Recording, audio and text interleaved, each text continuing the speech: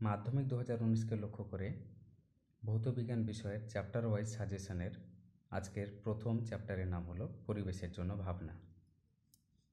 MCQ বা very short answer type কোয়েশ্চেনের জন্য যে প্রশ্নগুলো গুরুত্বপূর্ণ হবে সেগুলোকে আমি মার্ক করেছি।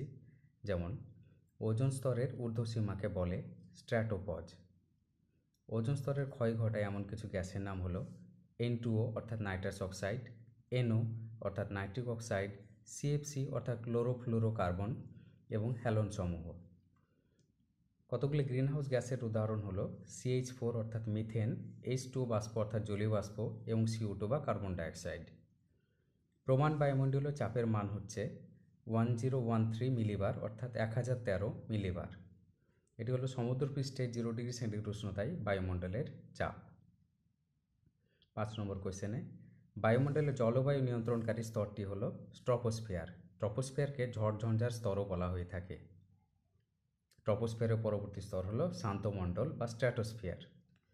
গ্রিনহাউস এফেক্টের জন্য দায়ী অবলোহিত রশ্মি বা ইনফ্রারেড রশ্মি।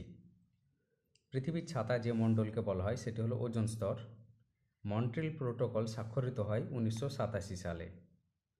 ট্রপোস্ফিয়ারে প্রতি কিলোমিটার উচ্চতা বৃদ্ধিতে উষ্ণতা যে পরিমাণে হ্রাস পায় সেটি হলো 6.4 ডিগ্রি সেন্টিগ্রেড। বডি স্প্রে বা রেফ্রিজারেটরে যে ওজোন স্তর বিনাশী গ্যাস থাকে সেটি হলো CFC বা ক্লোরোফ্লুরোকার্বন। বিদ্যুৎ ক্ষরণের সময় যে গ্যাস ওজোন স্তর বিনাশ করে সেটি হলো NO বা নাইট্রিক অক্সাইড। বায়ুমণ্ডলে যে স্তরে বিতার তরঙ্গ প্রতিফলিত হয় সেটি হলো থার্মোস্ফিয়ার।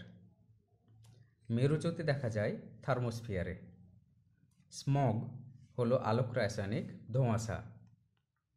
স্ট্র্যাটোস্ফিয়ারে উচ্চতা বৃদ্ধির সঙ্গে সঙ্গে উষ্ণতা বৃদ্ধি পায়। ট্রপোস্ফিয়ারে উচ্চতা বৃদ্ধির সঙ্গে সঙ্গে উষ্ণতা হ্রাস পায়। বায়ুমণ্ডলের শীতলতম স্তর হলো মেসোস্ফিয়ার।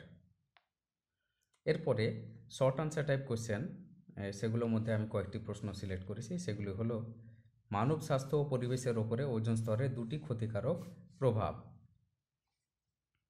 2 নম্বর কোয়েশ্চেন হলো ওজোন স্তর বিনাশে ক্লোরোফ্লুরোকার্বন এর ভূমিকা কী। 3 নম্বর কোয়েশ্চেন হলো একটি জৈব ও একটি অজৈব গ্রিনহাউস গ্যাসের নাম লিখো। 4 নম্বর কোয়েশ্চেনে এসেছে বিশ্ব উষ্ণায়ন বা গ্লোবাল ওয়ার্মিং কাকে বলে ও এর কারণ কী। 5 নম্বরে পরিবেশের ওপরে বিশ্ব উষ্ণায়নের দুটি প্রভাব লিখো।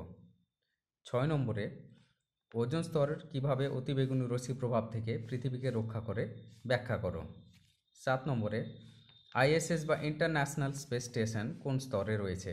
উত্তর হলো এক্সোস্ফিয়ার। ধন্যবাদ।